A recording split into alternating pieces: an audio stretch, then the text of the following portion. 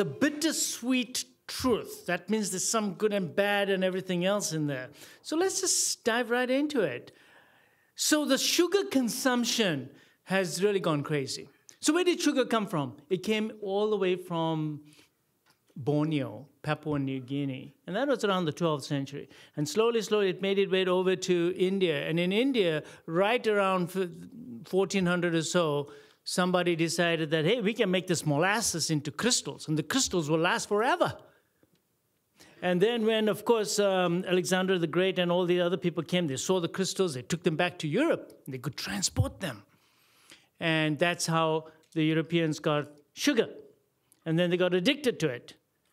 And then they went out and found the new lands. And in those new lands, new discovered lands, that's what started all the trade and all the plantations, et cetera, and you know the rest of the history.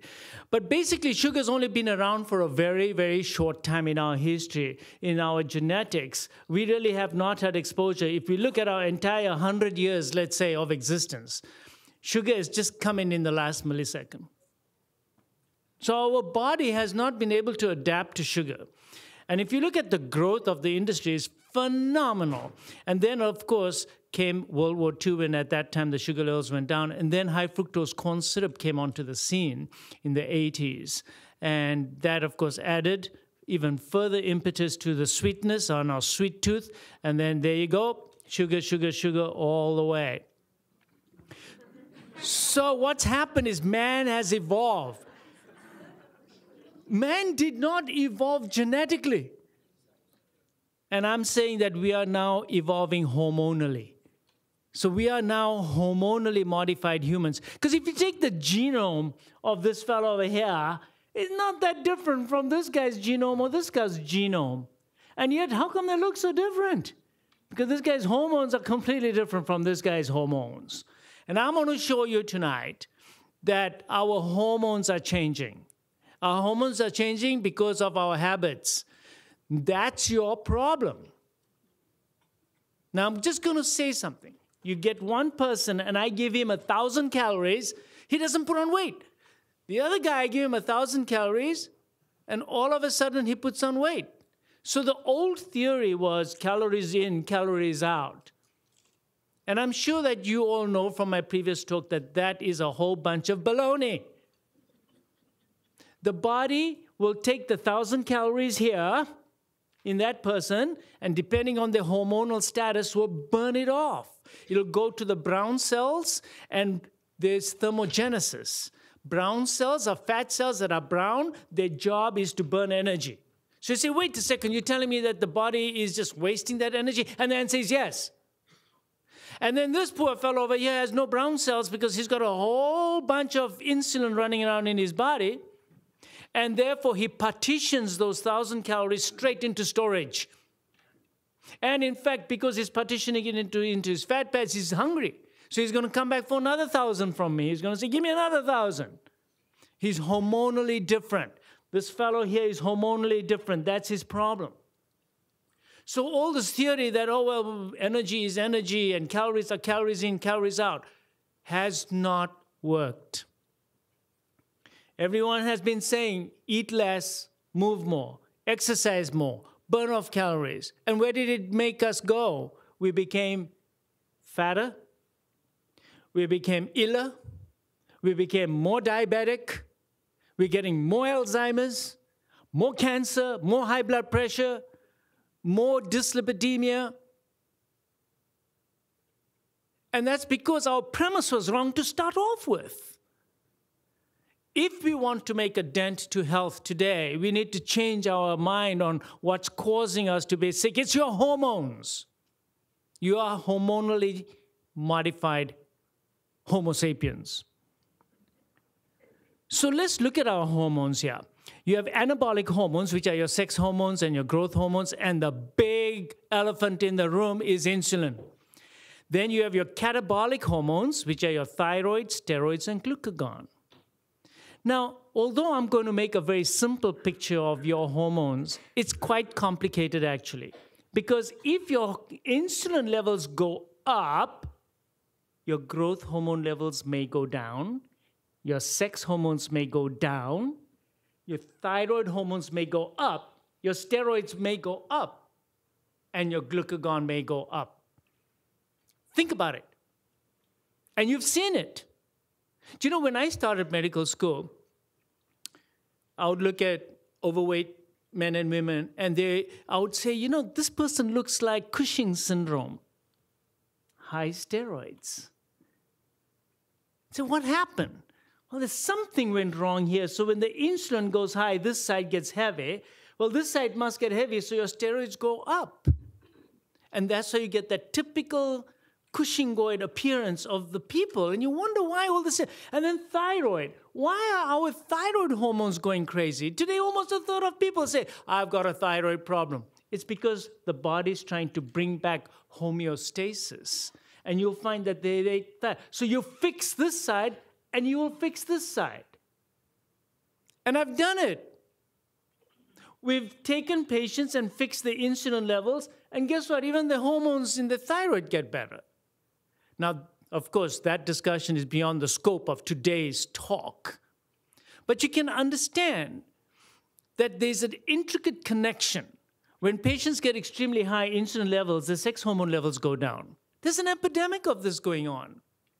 There's advertisements on TV. T levels are low. Get your testosterone levels checked. There is hormonal imbalance in men and women left, right, and center today. And I'm going to try to convince you today that it's because of that big elephant in the room, insulin. And what modulates your insulin the most is your diet. So my goals today is to, of course, disprove the calorie in, calorie out theory. Antiquated, doesn't work. I'm going to prove to you that it's your hormones. I'm going to prove to you that what makes your hormones go bad was your sugar, your carbohydrates. These are the main drivers of your metabolic status. It's your sugar and your carbohydrates. Not so much of the others, not so much fat, not so much protein. It's the carbohydrates and the sugar. They are the main drivers of your metabolic condition. And it is the high carb, especially the sugar diet. And I'm going to prove to you tonight that is sugar. That's driving atherosclerosis, diabetes, hypertension, obesity, dementia, and likely cancer as well. One root cause of a multitude of problems. And if you look at those problems, those are all man-made recent problems. These are all diseases of modern man. What's modern man doing? He is eating sugar and carbs. So when we look at healthy populations around the world in the past, for example, the Inuits or the Maasai in Africa or the people in the Pacific people, everybody was healthy when they're eating the ethnic foods. Some are eating a ton of meat only. That's all they eat is meat and milk. And they're healthy. They don't get coronary disease. They don't become obese. Then there are populations that only eat carbohydrates. That's all they eat. And they are perfectly healthy also. And then there are people who only eat fish. And they are perfectly healthy also. But when you look at all these populations, you'll say, you need to be on a Paleolithic diet. And you say, oh, no. Look at those guys there. They eat a lot of carbohydrates. We should be eating all those carbs. So you get terribly confused, and you're getting conflicting data on who should be eating what. But if you look at all these diets, you'll notice one thing. It's what they're not eating. And what they're not eating is refined carbohydrates, and they're not eating sugar. So the common denominator in healthy populations, when you go out and look at them, in all the books that I've read, it's sugar and refined carbs. All of them are not eating refined carbs and sugars, and that's why they're so healthy. So let's move on. Let's look at more data. So this hormonally modified human beings nowadays, look what's happening to them. They have a low HDL, high triglyceride. Their waistline is big. Everything's up here. They have high blood pressure, defined at 130 over 85 or more. They have high blood sugar. This is called metabolic syndrome. And what's the best way to get to metabolic syndrome real fast? Just eat a lot of sugar. Eat a lot of refined wheat flour. And then on top of it, just add some polyunsaturated fats, which are found in vegetable oils. And now you have the perfect concoction to become a modern man, a hormonally modified man or woman. I'm just using man as a general term. So let's move on. I'm going to show you some more things. So let's see. What's that got to do with coronary artery disease? Dr. J, you're a cardiologist. So I'm going to go right into this study, which was 2015. It's a recent study. It's called the Euro-Aspire study. And what they did is they said, okay, all these people have had heart attacks. So let's see if they have a problem with glucose metabolism. Because here I am saying that it's all to do with your hormones, and it's mostly got to do with your sugar, and it's your insulin that's out of whack. And that's why you're getting heart attacks. Because after all, that's what I am, a cardiologist. So let's look at the data. 1/3 of the MI patients had diabetes. 1/3. 2/3 had undiagnosed diabetes. That means they came in, they didn't know they had diabetes, they woke them up, and they found that, oh my goodness, he's got diabetes. 21% had brand new diabetes, just discovered. 26% had insulin resistance, which means they had pre-diabetes. And 24% were normal, or what they called normal. But in fact, I put parentheses, that's my parenthesis, they were pre-diabetic. Because how did they diagnose them as being normal? They checked their sugar levels. And sugar levels don't tell you whether you're pre-diabetic or not. I'm going to prove to you that also tonight. So had they done insulin levels on the 24% that were pre-diabetic, which were normal by glucose standards, I bet you 100% of those patients were diabetics. There is no difference between a pre-diabetic and a diabetic. So don't try to feel good about it. Oh, I just got a touch of diabetes. I'm pre-diabetic. I'm not sure diabetic. He's diabetic. So what's driving coronary disease? Dr. J says diabetes is a vascular disease. All patients with MI, at least 76% had glucose dysmetabolism, but they were undiagnosed. Diabetes is the main driving force of vascular disease. Vascular disease is caused by glucose metabolism problems. Of the 24 victims that were deemed normal, only glucose was measured. No insulin levels were done! Exclamation mark. Why? Because we don't measure insulin levels. Well, this is a major shortcoming, and I'm going to show you the data. Had insulin levels been performed, I guarantee you that every MI victim in that group had an abnormal glucose metabolism, that hyperinsulinemia. So let's look at how accurate the glucose measurements really are. So your glucose measurements are an extremely inaccurate method to know whether your carbohydrate metabolism is on or off.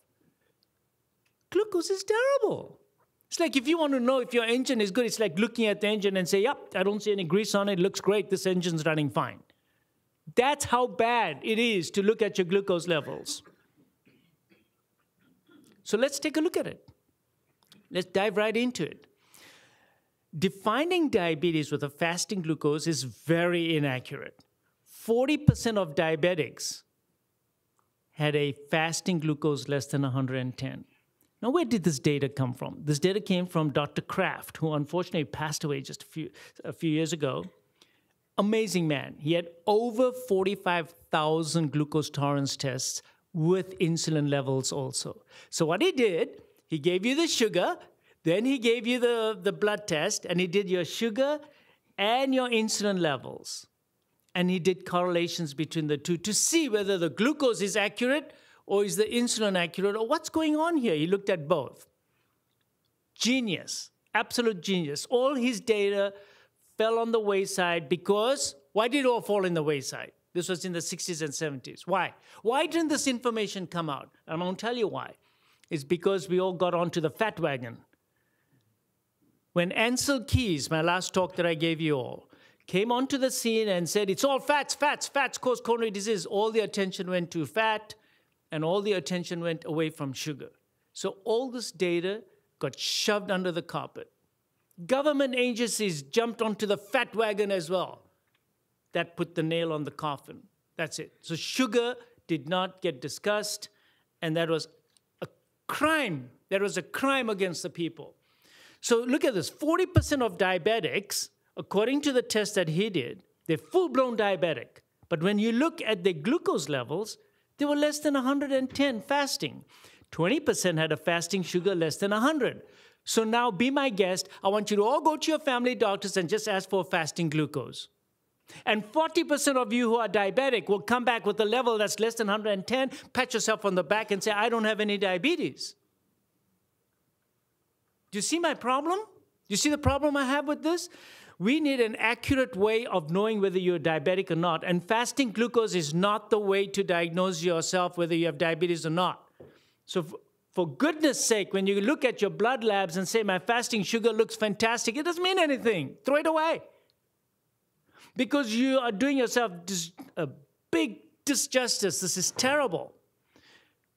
60% of glucose-impaired tolerance testing patients had a fasting sugar of less than 100. So what that means is either you're going to have glucose intolerance or you're going to have diabetes in the majority of patients who actually have the problem, and the fasting glucose is going to give you a false sense of security, and you must avoid fasting sugars. Next. Now, if it is high, it's helpful. But if it's normal, it is not helpful at all. The next test. So you see how antiquated we are. Look, we're practicing medicine of the 1970s when we look at fasting sugars. It's a crime. Fasting insulin levels. Let's look at fasting insulin levels. Only 16% of diabetics had a fasting insulin level that was high, greater than 30. So even a fasting insulin is not a good way of diagnosing yourself with insulin resistance or diabetes. Okay? So your insulin response to the food is more important, not what's happening at rest. The analogy is, your EKG looks great. Oh yeah, you're fine, you don't have any problem. Is that good enough? No, I go do a stress test. The stress test for your glucose metabolism is to do an insulin glucose tolerance test, where now you drink some sugar water, now tell me what your insulin level is. So let's move on. My insulin level should be nice and low when I eat, when I take in sugar. That's going to tell me what's happening in my body. Let's move on. So this test that I'm talking about is called a glucose insulin tolerance test. You give the sugar water, you do a fasting insulin level, and in this patient you can see it's 8, and then half an hour later it's 59, 1 hour is 61, 30, 13, 7, and 6. So unfortunately it goes on until 5 hours. And it is a gruesome test to do, but it gives you so much information. And look at the second hour and the third hour. Total is 43. Normal is less than 60.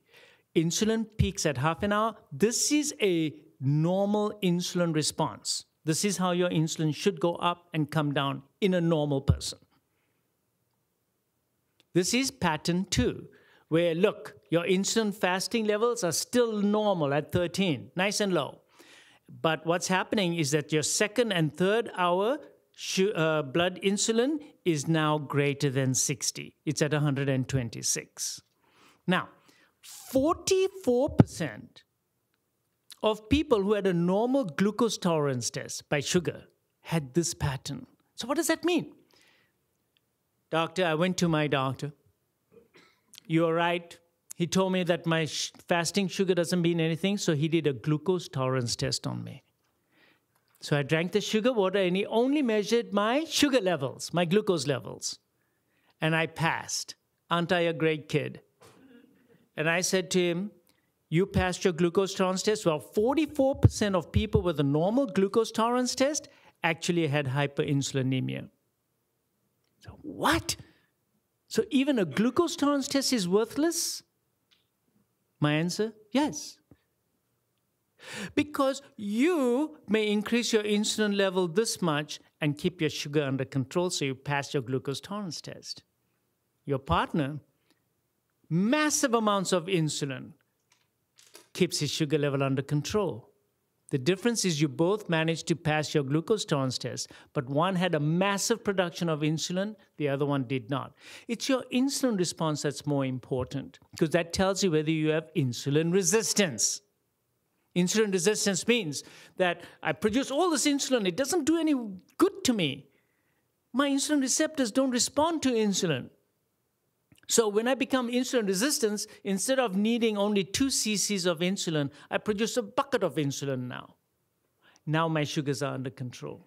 It's taking a bucket of insulin to produce that same glucose response. And then, of course, when you can't produce any more insulin, guess what happens to your sugar level?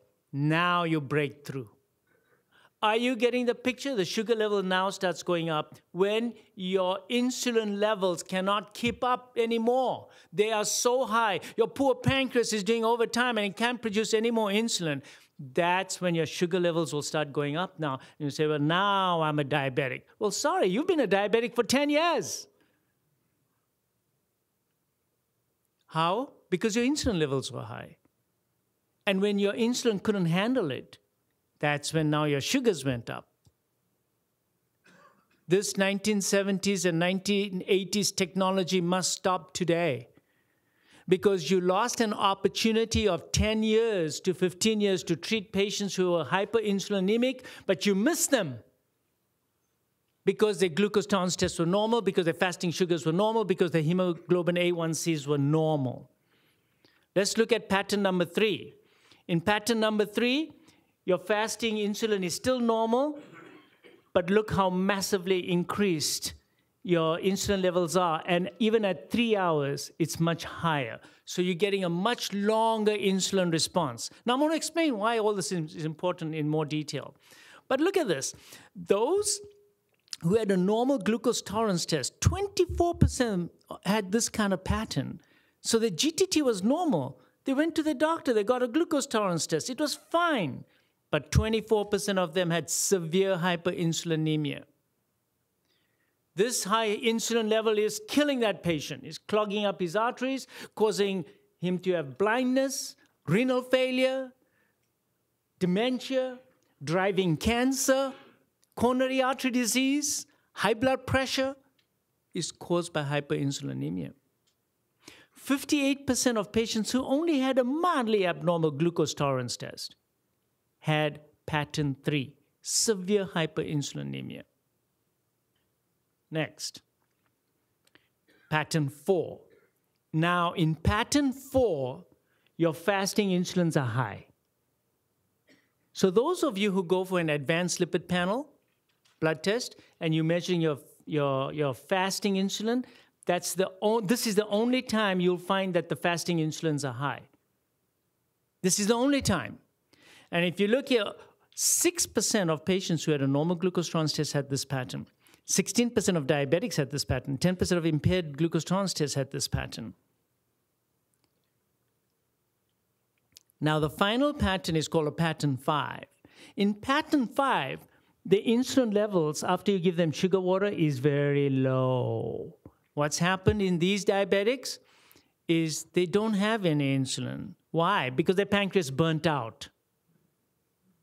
Now, the massive amounts of insulin that were produced over the last 10 to 15 years, which you allowed it to happen undetected, burnt out your pancreas. Now your insulin levels are low. So your sugars are going to go even higher, and then your doctor's going to put you on which drug? Insulin. So now you end up on insulin because your levels have gone low. So 8% of diabetics actually have this pattern.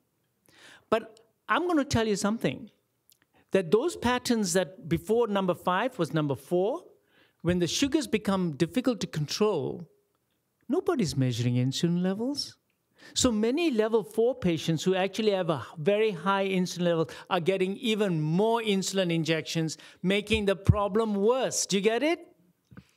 So I'm a diabetic. My sugars are running really, really high. I'm already on 4 drugs, and my A1C is 9. The doctor will say to me, you know what, doc, you need insulin shots. And you don't question it, and you go ahead and you take insulin shots. But wait a second, my insulin levels are already sky high. Did I do myself a service? No. And I will show you data today that those insulin injections will make you gain even more weight, make you even more hungry, and will kill you. So what you need to do really at that point is do one of these tests to say, okay, doc, I've had diabetes for 12 years. Maybe I really, truly need insulin now. You are absolutely right. But measure my insulin level, please. How many of you had this done? One, two, three people had the insulin level check. This is ridiculous. It should be almost everyone who's a diabetic.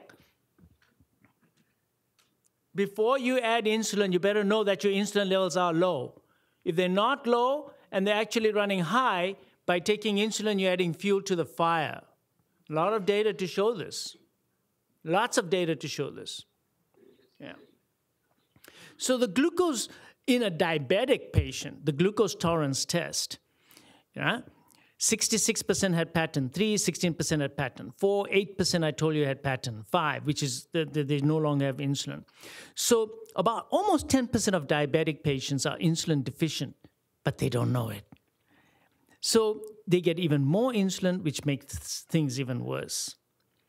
Now, for patients who have normal glucose tolerance test, normal GTT, I'm absolutely normal, my GTT is normal, 44% will have pattern 2, 24% will have pattern 3, 6% will have pattern 4, and 4% will have pattern 5. What does that tell you about your glucose tolerance test? It's worthless. It is totally worthless. So these are all without the testing of the insulin? Yes, these are all patients with a normal GTT. They go to the doctor, they drink that water, they check their sugars, and they get a pat on the back saying, "You're great. Go home. You're doing great." When all the time they have hyperinsulinemia. And then 10 years later, they're wondering why they ended up with peripheral vascular disease, coronary artery disease, hypertension, dyslipidemia, blindness, renal failure, etc., etc., etc. I'm going to leave that slide up for just a little bit longer. Normal glucose tolerance test does not predict hyperinsulinemia. Does not. So you can predict who's got hyperinsulinemia without doing a GTT. How do you do that? Look at him. Insulin will make you gain weight right in your belly. So your arms are nice and thin or normal, but all the weight's on your belly. You have high insulin level. Number 2, they have a low HDL and a high triglyceride. You see that pattern? You know he's hyperinsulinemic. Number 3, he'll have high blood pressure. Number 4, he'll probably have high uric acid level. Number 5, he's probably got some form of vascular disease already. He's either got peripheral vascular disease, coronary artery disease, carotid disease, cerebrovascular disease, but some form of vascular disease already. And those patients will have hyperinsulinemia. You can predict them. You can see them in the office. They're walking around. You see them, yep, he's got high insulin, he's got high insulin level. So when you have a bad glucose tolerance test, that's really bad sign. Those patients will almost all of them have very, very high insulin levels. So yes, a GTT, when it is abnormal, is helpful. But when it's normal, don't think you're out of the woods. Now, what is functional hypoglycemia? I'm throwing this in here because this test that we do, this 5-hour insulin test, does help me diagnose functional hypoglycemia, which is actually much more common than we think. What it is that 2 hours after taking the sugar water, your sugar levels drop precipitously to less than 50. So typically, they have breakfast, which is such a healthy breakfast. You know, I had all bran, and with it, I put some skim milk, and I had a glass of OJ, and I had my low-fat yogurt. It was low-fat yogurt, so of course high in sugar, yeah. And then 2 hours later, they're sweating, they're falling asleep, and they faint. Or they're just dysfunctional. They got this mental fog.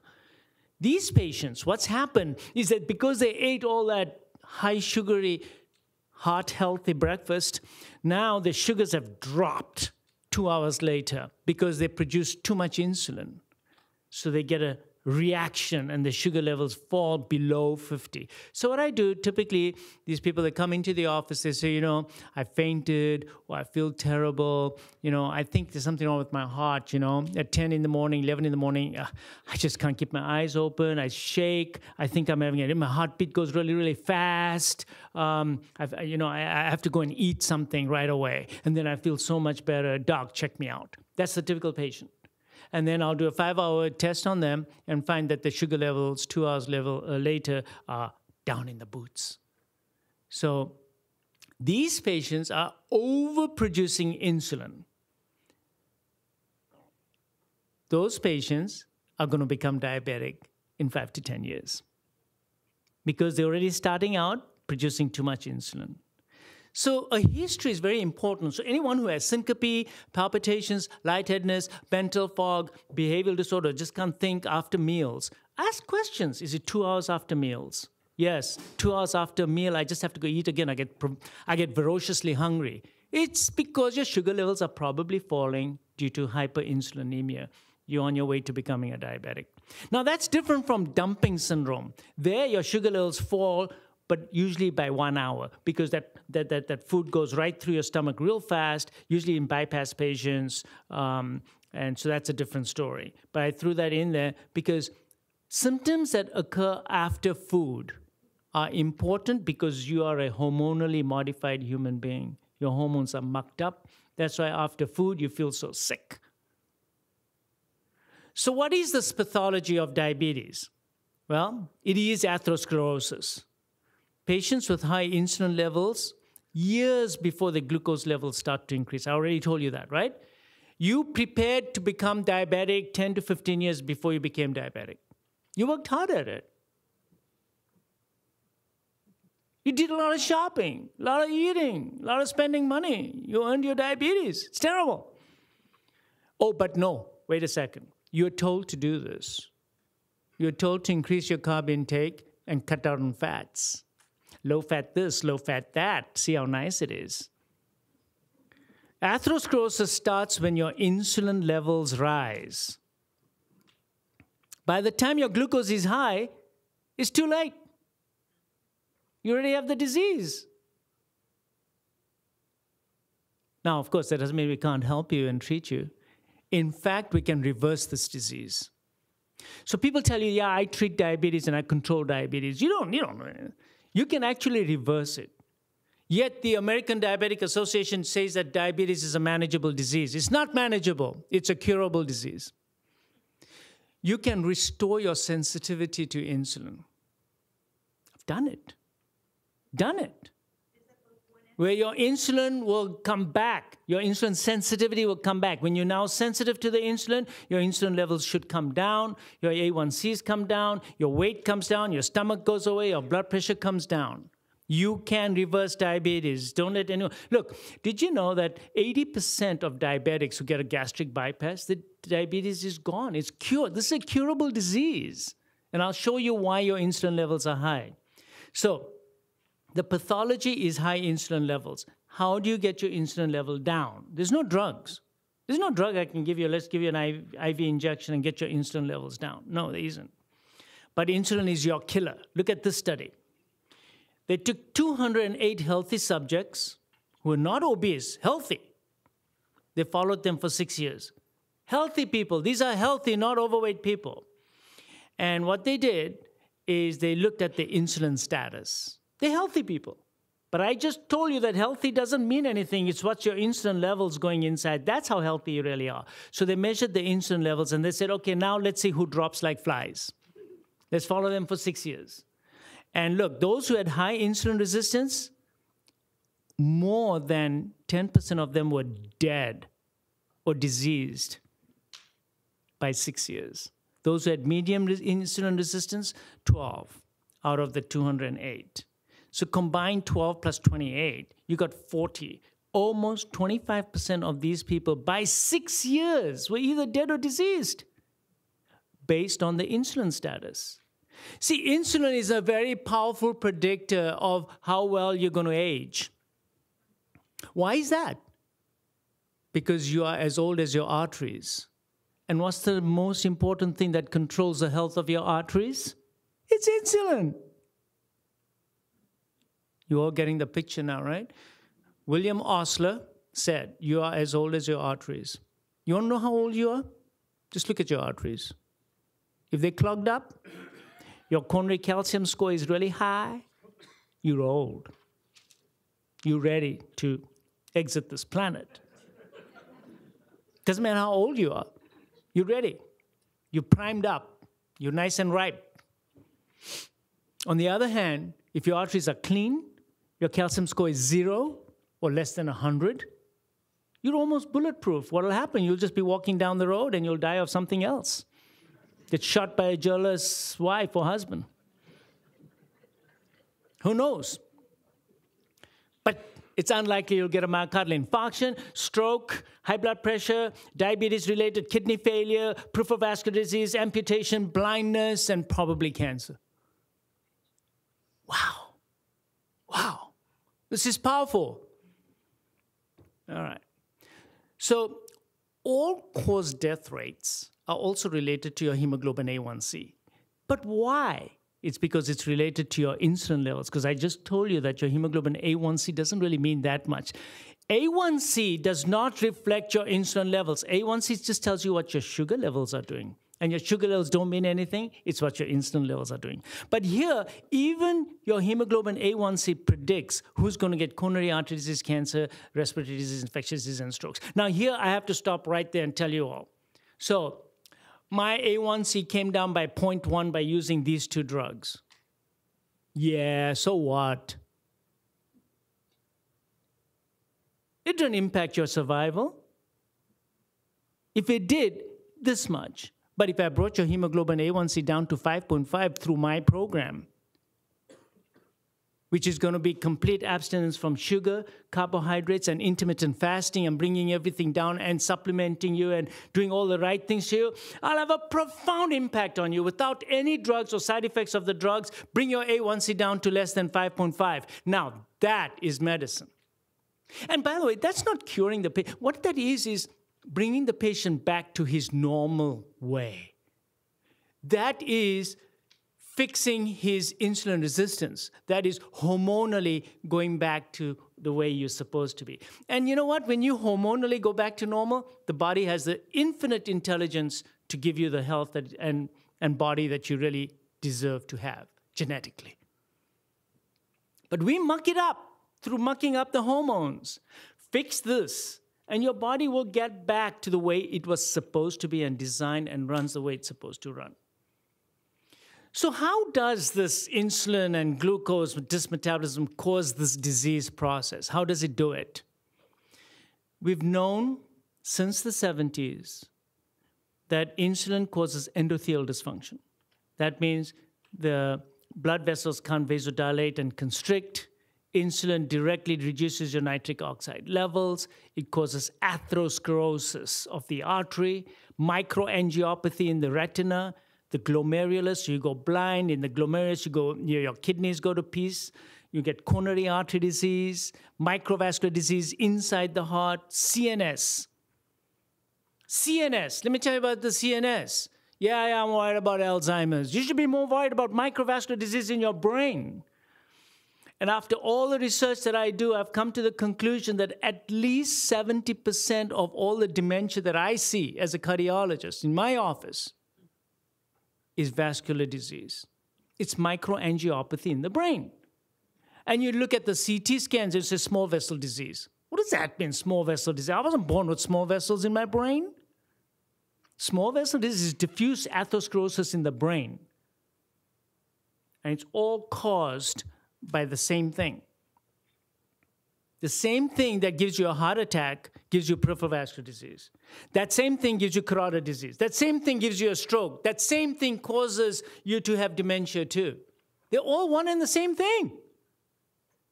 And I take it a step further, that there's so much data now linking insulin and sugar to cancer.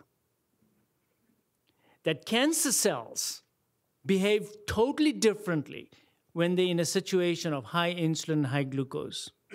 There's a direct correlation between insulin, sugar metabolism problems, breast cancer, and colon cancer. This is unequivocal. This is no, oh yeah, he's just conjecturing. There's data on this. Now, I can't show you all this stuff, can I?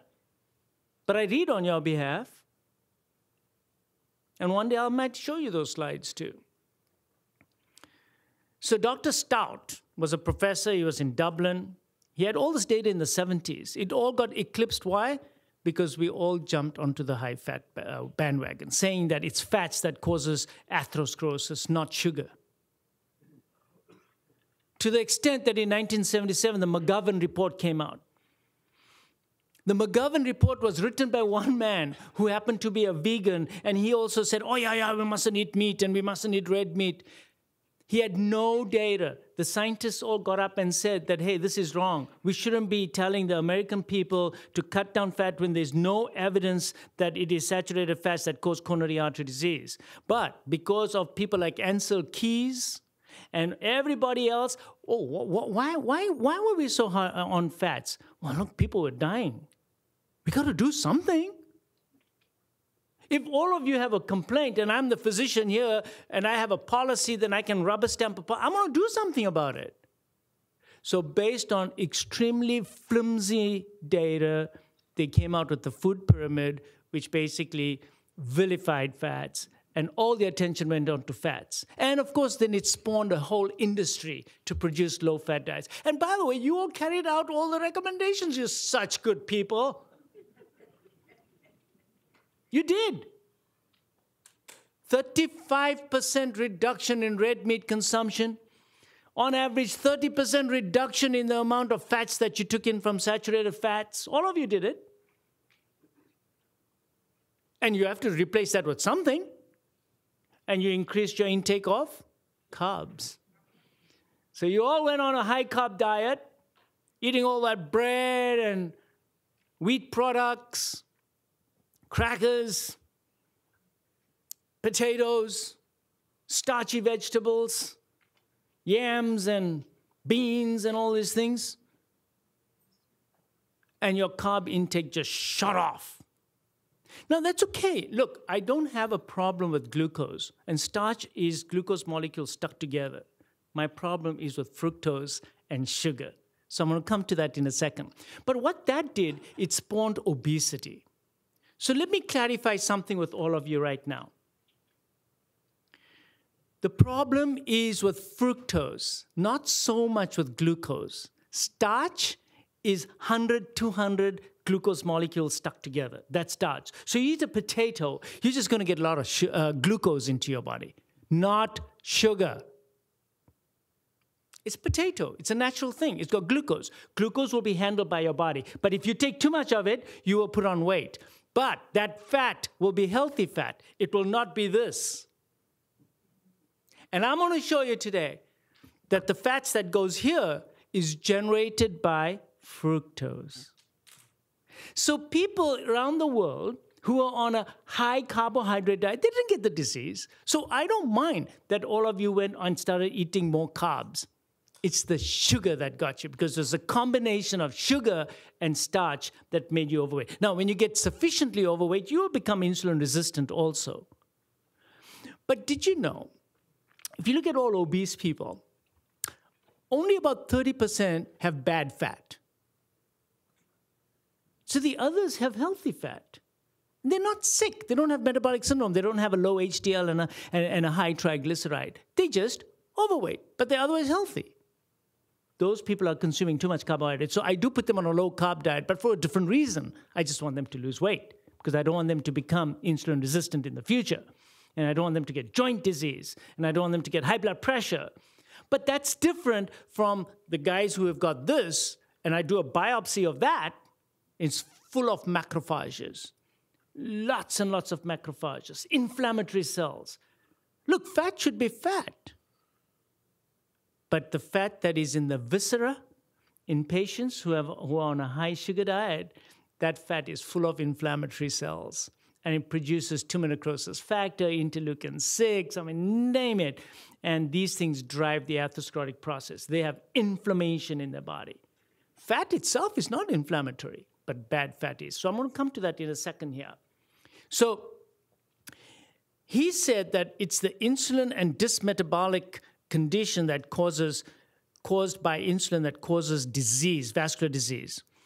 I told you endothelial dysfunction. Smooth muscle proliferation.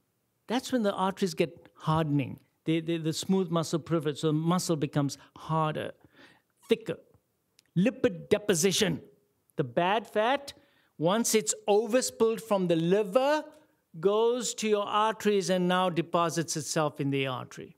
The bad fats go to your liver, from your liver, go to the liver first, then it goes to the pancreas, then it goes to your muscles, and then gets into the arteries. Then, patients with high insulin levels, remember that seesaw I showed you?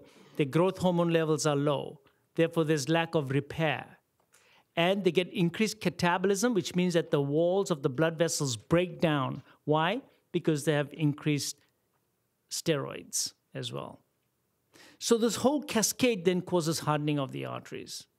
So diabetes increases cardiovascular risk by 500%, but it appears that it's the insulin level. This is the hidden parameter. It's insulin. Which is why, look, I mean, you go to your doctor and you get your sugars treated. My glucose level is now much better. You still get a heart attack. My sugar levels are better. You still get dementia. You still get a stroke. What do diabetics die of? Heart disease. But you're on 4 medicines. Well, that's a lot of fat good it did you taking 4 medicines for diabetes, but your insulin levels are still high. Do you see what I'm saying? Now, we'll come to the medicines in a minute because there are some diabetes medicines that are better than others. But basically, all of them only scratch the surface. If you really want to get a handle on your insulin, it's your diet. It is your diet. And until we face it, and you're going to get such a bang for the buck just with simply cutting out the sugar and watching your diet. Cut out the fructose. I'm going to show you that in a second. So how did insulin levels get so high in the first place? So my insulin levels, I go to the doctor, my God, they're really high, but I thought I was a good boy. Well, because you developed insulin resistance. So why did you get insulin resistance? Because you're eating too frequently. Oh, because you got to eat 5 times a day, you know. Keep that energy level good. Isn't that the advice you were given? Disgusting. Disgusting advice given by authorities. I want you to all know that you got to take your health into your own hands and stop listening and start thinking. So we are all taught, oh, you got to have 3 meals. Look, listen, I like dietitians, but I totally disagree with everything they say. Is it 3 meals a day, 2 snacks in between, maybe a late night snack? I said, what the hell are you doing? So what happens is your insulin levels go up, and before they get a chance to come down, they're up again. And before they get a chance to come down, they're up again. So all day long, your insulin levels are high, even right before you go to bed.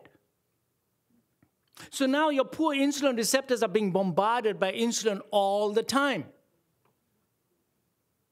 So what happens when a receptor gets bombarded all the time? It downregulates. It doesn't respond to it anymore. It's pushed all that glucose into the cells also.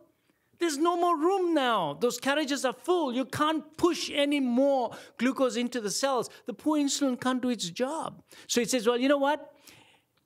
We had 2 cops pushing all these people into this wagon. Well, just order another 12 cops to come along. Now 12 cops line up and they're all pushing everyone into the... What is this?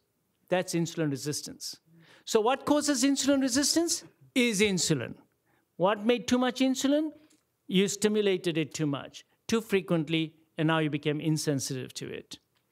And what made your sugar levels go up so much is 1, eating too frequently. Stop eating so frequently. You're a Paleolithic human being, actually, and your genetics are more than 10,000 years old. So in those days, you were not such a good archer that you could make a hunt and kill it every 2 hours. You probably made a kill, and then you probably didn't eat for another day or 2. That's all you did. You're supposed to feast and fast, but we don't do that anymore. And we have a phenomenal physiology in us for feasting and fasting and repairing. And we don't utilize that all the time, so we feast all the time, and therefore you became hormonally modified human beings. Also, your sugar intake was massive. Now, some chemistry. Sugar is 50% glucose and 50% fructose. Everyone knew that, right? So sugar is not glucose. Sugar is 50% glucose, 50% fructose. So the body breaks it down. Glucose, I told you, not too bad. Your body knows how to handle it. And glucose is utilized by every cell in the body. So you eat some glucose, let's say you ate a potato. It's going to be metabolized everywhere. A little bit will come to your liver, and you'll produce a little bit of fat from it, but most of your glucose got absorbed in your body. Fructose, on the other hand, cannot be utilized by any cell in your body except the liver. Did you know that? Did you know that liver is the only organ that can metabolize fructose? Your body cannot get any energy out of fructose.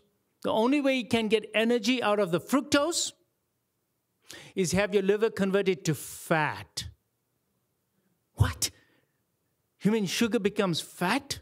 How many of you knew that sugar, eating a teaspoon of sugar, or Coke, a can of Coke, or soft drink, I should say, that a can of soft drink will become fat in your body? Did any of you know that? It's amazing that sugar becomes fat in your body, and then the fat can be utilized. But this graphic is missed by parents, school teachers, administrators, politicians, policymakers, industry. Industry loves it. I'll come to industry in a second, because they are just as much. All these culprits, all of them are culprits, played the greatest experiment of health in history on the planet Earth. They are responsible for millions of unnecessary morbidities and mortalities. So the fructose, and by the way, high fructose corn syrup, oh, that's such a bad thing, is 55 to 60% fructose, but did you know that it's 40 to 45% glucose? So what is the difference between sugar and high fructose corn syrup? Not much.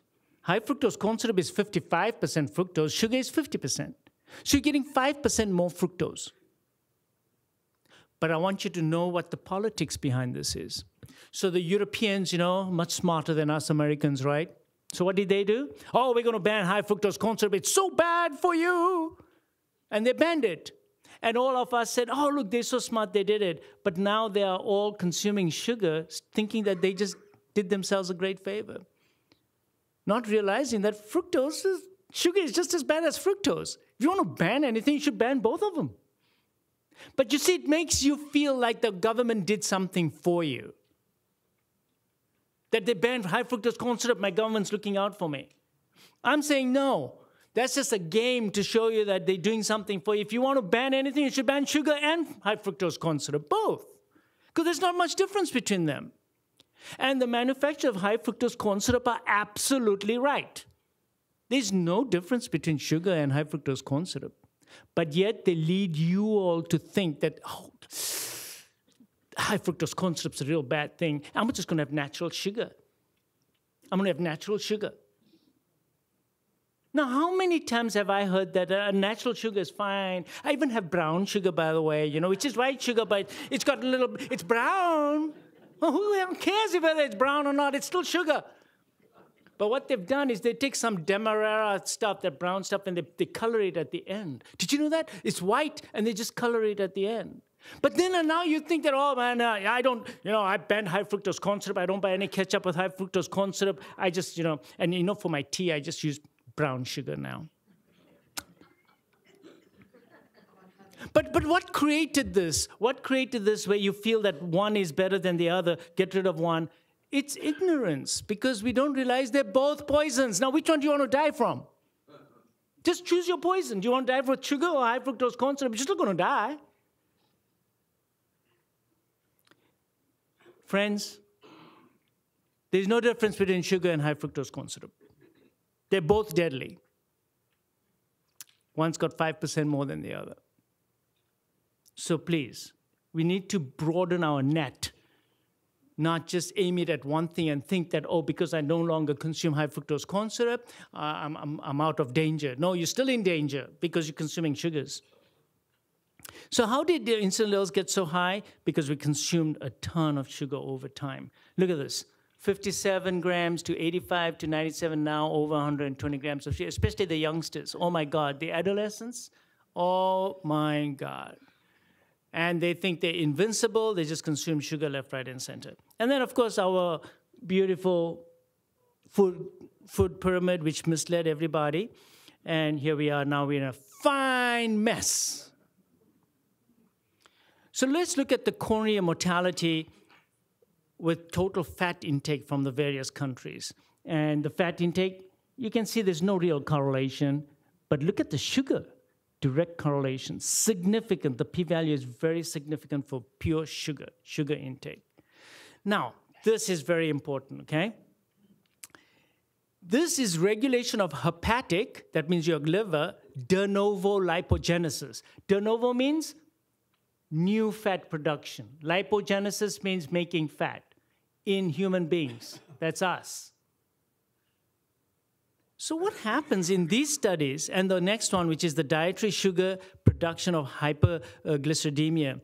So what? You mean to say the sugars are making fats in us? Yes. These studies demonstrate that excess carbs directly feed into new fat formation by the liver.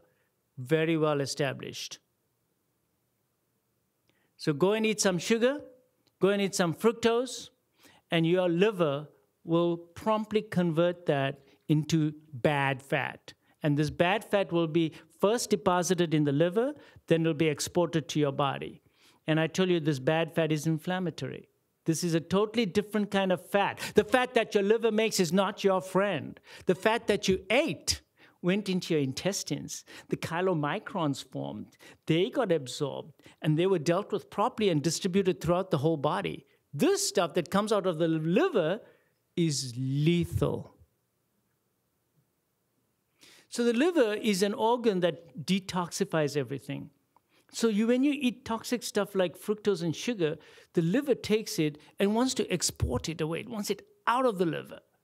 Unfortunately, we don't have a better thing to do with the fructose except to convert it into fat. And I'm going to show you that this fat is really bad. Fructose drives postprandial triglycerides. So this is a beautiful experiment. What they did is, you know when we draw blood in the lab and you look at it and say, oh my God, the blood settled down, and look at this top portion, it's so murky. This guy is eating fat all day long. Well, guess what? It didn't come from fat. So if I give you a high-fat diet and I give you a lot of sugar, especially that healthy breakfast that I just mentioned, and then 2 hours later I draw your blood, yours will be milky because it's full of triglycerides. But even as a medical student, I thought that that fat came from somebody who's pigging out on eggs. But eggs don't do it. Huh, what? Yeah. This one guy, physician, a little crazy. I should go meet him. He ate 59, I don't know why not 60, 59 eggs every day for 1 month. Now, when he let out air, no, never mind. I wouldn't want to be in the same room. But he ate 59 eggs every day, and then he measured his cholesterol levels. It dropped. HDL went up. Triglycerides went down. Just as a point. So it's, you think that those triglycerides that come up at the top, no, it's from sugar. It's from sugar that's coming from your liver. It's that the liver's just produced it, and now it's circulating in your body. So let's look at these drawings here. So here we go.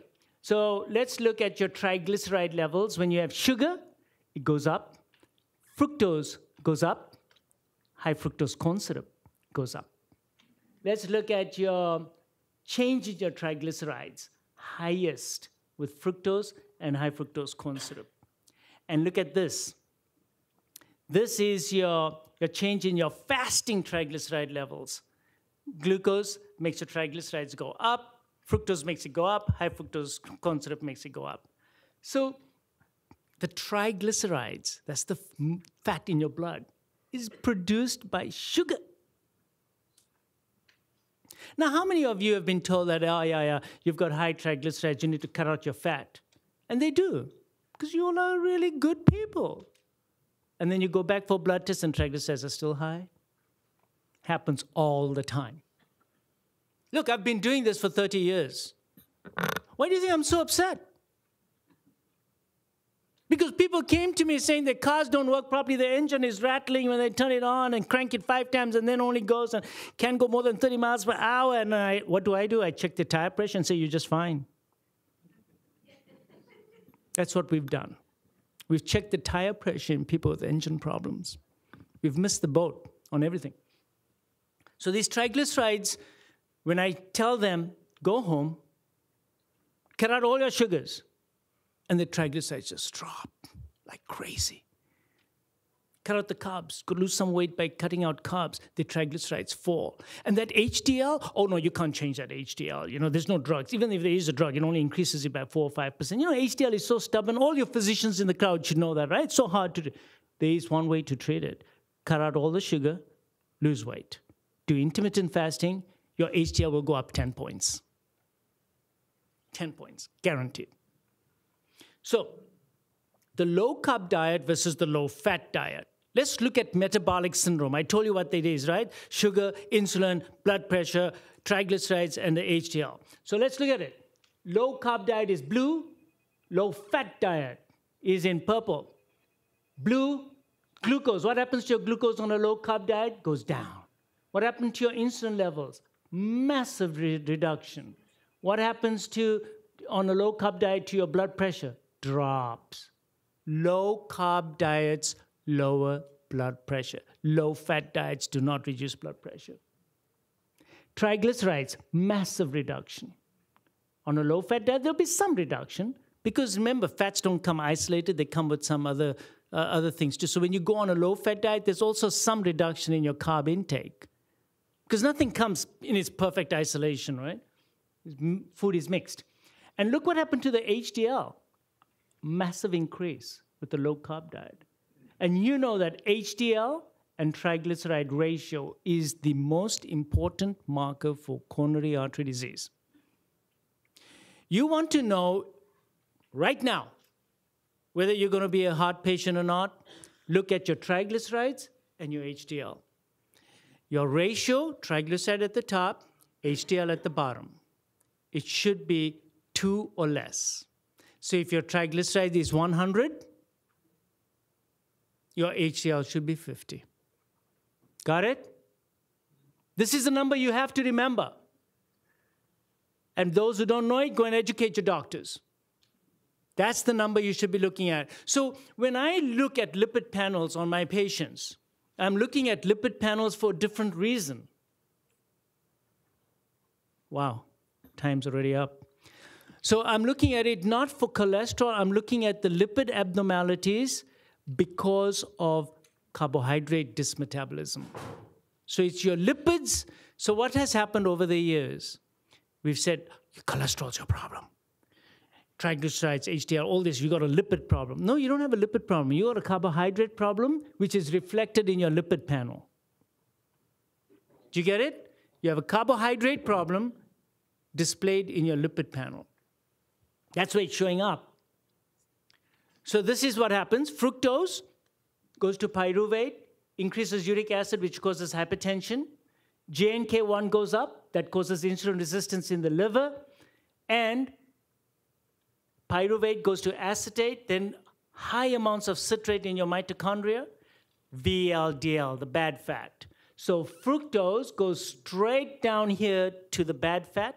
The bad fat goes to your belly and gives you a belly, goes to fatty liver, you get a fatty liver, and then goes to insulin resistance because now your liver cannot respond to insulin anymore. The VLDL gets translated to triglycerides and drops your HDL because HDL gets consumed and your triglycerides go high. Your JNK1 that goes up causes insulin resistance. How? Through your muscles, because these free fatty acids from here go to your muscles and make your muscles insulin resistant as well. Very complicated, very complicated. But in a nutshell, it all starts with fructose. This is the best way to get to this is through fructose. So fructose is not glucose. Fructose is 7 times more likely than glucose to also cause advanced glycation end products. What that really means is that in its metabolism, it generates a lot of reactive oxygen species compared to glucose. In glucose, anything that combustion occurs, you're going to get free radical generation, right? Oxygen-free radicals. But the number of oxygen-free radicals generated when glucose is metabolized, much less than fructose. So fructose causes reactive oxygen species. And reactive oxygen species, if your own body's endogenous antioxidants are not high enough, you're going to get damage to your mitochondria, damage to your DNA, you get advanced aging. So you want to grow fast? A lot of fructose. And you'll get old real quick. That's what causes degeneration. So fructose does not suppress ghrelin. So when you consume foods that are high in sugar, your fructose portion doesn't even register in your brain. That's why you're hungry still. That's why kids are hungry still. When they eat sugary things, do they ever come and say, oh, I'm so full now? No. But you give them something fatty, they'll be full. They won't eat anymore. In fact, force them. Take a stick of butter next time and say, shove it down your stomach. They can't. They'll eat some butter, but then they're full. But I think that's a great experiment. And then say, but sugar, they've just finished eating, they're going to go eat more and more and more and more. Because sugar doesn't satisfy you. There's no satiation. And fructose bypasses all of that. So you eat fructose, you're still hungry. So there's no balance. There's no checks and balance. You eat fats, you eat proteins, you're going to produce cholecystokinin. You're going to produce leptin. Nothing will happen with sugar. You'll just keep eating and eating and eating. And hepatic fructose, I told you, is metabolized differently, and chronic fructose exposure will promote the metabolic syndrome. This is a slide from Dr. Robert Lustig. See that this name at the bottom here? This fellow here? Amazing. You all should look at his YouTubes. They are amazing. If you want to get into details, I've borrowed these slides from him, actually. So we show here that non-enzymatic glycation, much higher with fructose than glucose. So much more damage done to the body with fructose than glucose. So how many fruits do I eat a day? 1, maybe. But I eat berries every day. Blueberries. Because they have coloring in them. The darker the fruit, the better. So I love blueberries because they give me the fruits that I need, my antioxidants that I need, my anti-cancer medication. All that is built into my blueberries. But you won't see me just chomping down an apple, then an orange, and then a banana, and then a bunch of grapes, and sit there doing my homework with grapes over there. No, you won't see me doing that. Because look, fruits are supposed to be at the fall of the year. For what? They all grow in the fall. Why? Because they're supposed to fatten you up for what? For winter. But no, winter never comes. So we have a fall throughout the year. Fruits are overrated. And when I said that to my dietitian, she almost had a seizure. Because she was promoting 5 fruits a day. I said, you crazy? How can you eat 5 fruits a day? Unless you want to get fat. Unless you want to become hormonally modified. Yeah, be my guest. So this was a fantastic study also done by Robert Lustig, and this was done in kids. Well, and I'm going to have to run real fast because I think I only have another 10 minutes max. But the bottom line in this is they took kids and they gave them the same number of calories, but they took out the fructose and just gave them instead glucose. So the total calories was the same, but only fructose they took out from their diet. And look what happened. The glucose tolerance test got better, and the insulin levels dropped. The insulin resistance went away. So remember I was telling you earlier on that glucose is not so much of an enemy, except if you're overweight. But if you're looking at your hormone and your metabolism and everything else, it's the fructose that's worse. These kids, the 2 groups, had the same number of calories. They replaced the fructose with glucose, and look what happened. The insulin levels came down, the glucose tolerance test got better. Who's the culprit? It's the fructose. You want your kids to be healthier? Cut out the juices. Juice is not a healthy food. Fruit juices are poisons. especially for kids. Diet induced obesity in mice. Oh, this was a great study. So let me tell you, this is fantastic. What they did here is they took mice, okay, and they gave them standard chow. And they looked at their weights. And then they gave them a Western diet, and of course they went really quite fat. And then they gave them a really lot of fats in their diet, lots of it, with carbs and everything else. And they got really bad. So this is not just high fat, it's high fat plus high carb, just a lot of calories. Then what they did is they took the standard chow and they pulverized it. In fact, they took all three and they pulverized it into a fine powder. And now they fed it to the rats, and all of them got fat, no matter what they ate. What's the lesson? Wait, there's something we do, something very similar to this, don't we? It's called flour. It's called bread. So when you eat bread, you pulverize the flour, which is absolutely worthless now. There's a direct correlation from the year 1880 onward, when the incidence of all these diseases I talked about started going up. Why in the year 1880? It's because when the steel mill was invented. The steel mill and the milling process of wheat came about. So what happens is now the glycemic index and the characteristics of our flour is totally different from the flour that bread was made from that Jesus broke over his knees. It was that heavy when he broke bread. So our problem is that we've changed our food and making it into fine powders, refining it because we are modern man is terrible. You want to eat bread, then you make it out of absolute whole stuff. It's going to be heavy. It's going to be hard to cut. And you can maybe eat a slice of it. That's the bread you should be eating. Anything you look, avoid flour. I'm just telling you all, avoid flour. So avoid sugar, avoid fructose, avoid flour. And the last thing, of course, is vegetable oils, which I touched upon in my last lecture. So don't eat vegetable oils. If you just did these things, you will be extremely healthy. Avoid sugar, avoid fructose. Avoid fine flour, and avoid vegetable seed oils. Vegetable seed oils made from seeds. That doesn't mean coconut oil. That doesn't mean olive oil, because that's made from the pulp. That doesn't mean butter. It means sunflower seed oil, soy oil, canola oil, all the oils that are manufactured. Those are the ones you must completely avoid. So here, postprandial sugar, again, this is insulin and GIP response to refined bread. Look what refined bread does. Shoots up your plasma GIP levels and shoots up your insulin levels. Look at that. Versus more whole grain stuff, whole grain pasta. It has to be whole grain. It won't taste that good. It'll be heavy. It's hard to cook. But everything has to be whole grain. It has to be the way nature gave it to you. Otherwise, don't eat it. The more refined it is, poison. I just showed you the slides. Unless you want to spike in your insulin and your GIP. So excess exposure to insulin is the primary cause of insulin resistance. Too much insulin causes insulin resistance. To bring it down, you got to change your diet. Stop stimulating insulin in your body. And fat cell dysmetabolism also causes insulin resistance. Okay, fine. The liver is the main source of the insulin resistance, mainly caused by fructose, which is found in sugar, of course. So how do you correct this hyperinsulinemia? You must create low levels of insulin. How do you create low levels of insulin? Without drugs, you do it through diet and fasting. Now, what do I mean by fasting? I'm going to give my next lecture on fasting and survival.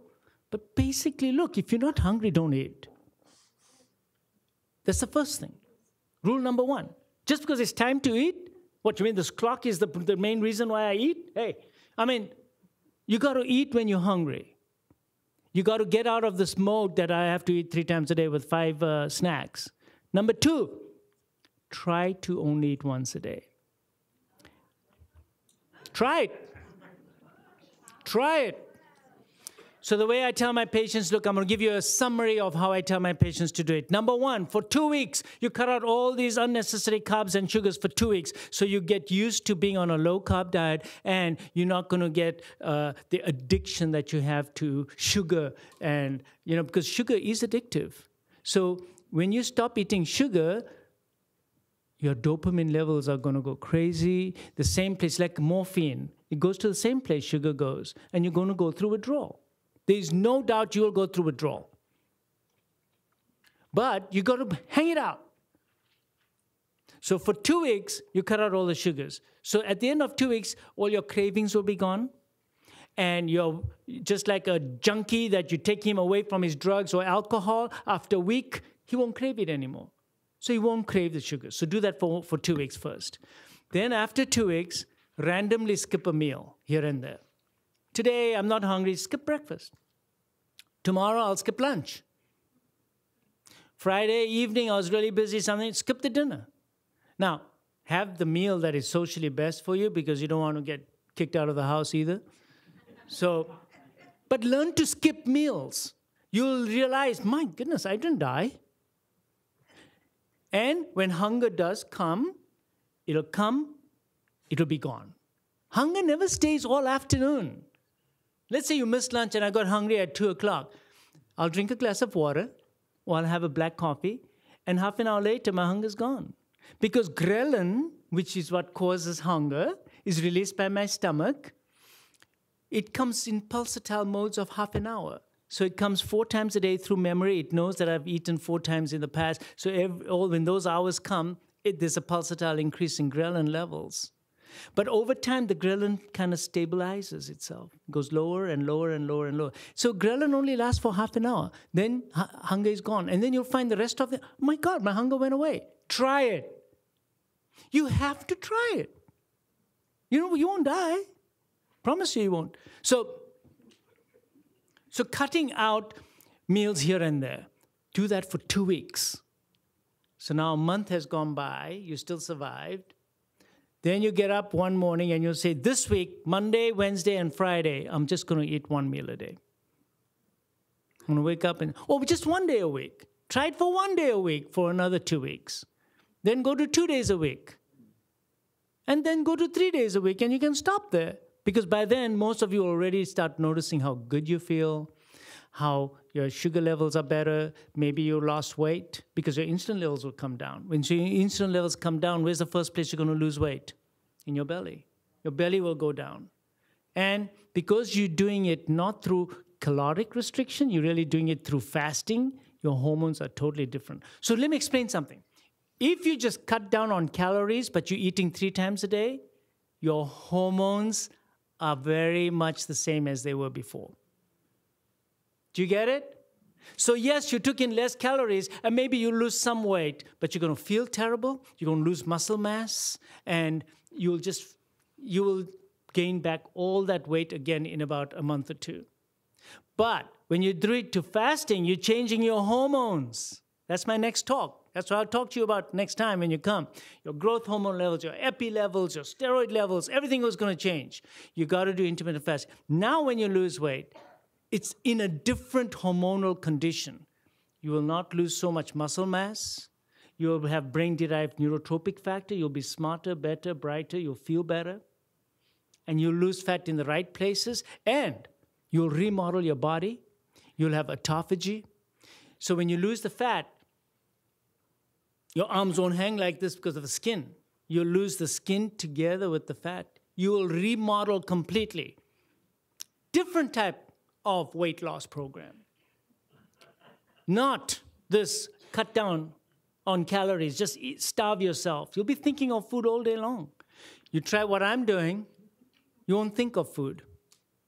You'll think you'll, but you won't. So, diabetes. By doing everything that I'm saying, you can definitely reduce your risk of diabetes. Metformin can also help you, but these are drugs. And this is what I was saying earlier on. In the interest of time, I'm going to fly through this because it's intermittent versus continuous energy restriction. In the long term, caloric restriction does not work. That's what this slide is all about, and tells you that fasting, intermittent fasting, gives you a better sustained weight loss over time.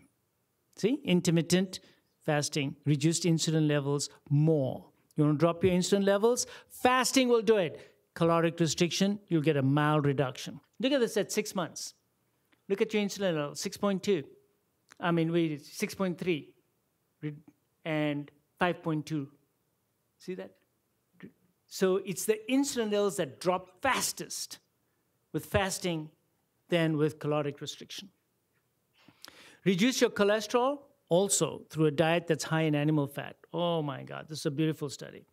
What it shows is that the HDL went up, your cholesterol fell, triglycerides went down in animal fat. Cutting out carbs, low-carb diet, and coronary heart disease. In conclusion, diets that were low in carbohydrates but were higher in protein and fat were not associated with an increased risk of cardiovascular diseases in women, and therefore these diets caused a lower risk for coronary heart disease. This has been shown over and over again. It's the low-carb diet. That's the diet that reduces heart disease. Here's another one, where what it shows here is that the higher your glucose levels, the more your carotid gets clotted. The more your carotid thickness increases. High-carb diets, triglyceride-rich lipoproteins, and coronary heart disease. Again, phenomenal study. I'll go through another day with you, but this is the bottom line. This is a quote from the authors themselves. Given the atherogenic potential of these changes in lipoprotein metabolism, it seems appropriate to question the wisdom of recommending that all Americans should replace their dietary saturated fats with carbohydrates. We've been questioning this for a long time. It's hard to get people to change their minds because when I talk to patients about this, they look at me sometimes, they're like, what? And even the doctors themselves look at me like, whoa, stop, what are you doing? I'm going to go on to another one here. That study just shows that heart attack patients, almost all of them, have abnormal glucose metabolism. Oh, this was phenomenal. 33% reduction in your triglycerides, HDL, massive increase of 11%. The VLDL, the bad one, goes down by 30%. Insulin level dropped by 34%. In who? In a ketogenic diet. Now, I'm not advocating that you all go on a ketogenic diet, because in this diet, 80% of the fat is from fat and 20% from proteins and carbs. That's an extremely carb-restricted diet, and it's very hard to do. But these are studies that were done on people who had like seizures, and they said, my God, yes, the seizures are better, but look at the blood. And they get very low incidence of heart disease. Now, I'm not saying we should go on a ketogenic diet at this point, but I'm saying cut down on your carbs. Okay? And 6 months, low-carb diet, okay? Look at what happens. Decrease in your cholesterol, LDL goes down, triglycerides, 56 points. HDL went up by 10 points. All this is how you can improve your insulin resistance. All these things. Peripheral vascular disease. In peripheral vascular disease, cholesterol was not found to be a marker, but insulin definitely was a problem. Now, this is my last slide, so you all will be happy to hear that. This is just to show you that as a government agency, if we ban sugar, it'll work. Watch. This is the consumption, the blue is the consumption of sugar. 1915 went up, and then what happened? Yeah, the war. Sugar consumption went down, then it went up again, the blue, the sugar, and then the next war came, went down. And then look at the red. Huh? What happened? What happened to mortality? Oh, it's the other way around. Sorry, diabetes mortality, and this one is the sugar consumption. Exactly on top of each other. So mortality, diabetic mortality, which is basically cardiovascular disease, mapped exactly the sugar intake. Not the fat intake, sugar intake. Sugar intake. Because during the war, there was no sugar. It was rations. That's my next talk, which is going to be on this. So I hope this has thrown some light that we've been, checking the wrong tire pressures instead of checking the engine. We've been putting the wrong fuel in the fuel tank Instead of putting the right fuel, we're putting the wrong fuel in there. So we've become hormonally modified. We can regain our hormonal status. And it's not just insulin. I'm telling you, I can talk for another 2 hours about your testosterone levels. I can talk about menopause. I can talk to you about PCOS. I can talk to you about adult growth hormone deficiency. All these things, and they're all related one way or the other to everything that I've said over here. So I thank you all very, very much. Thank you.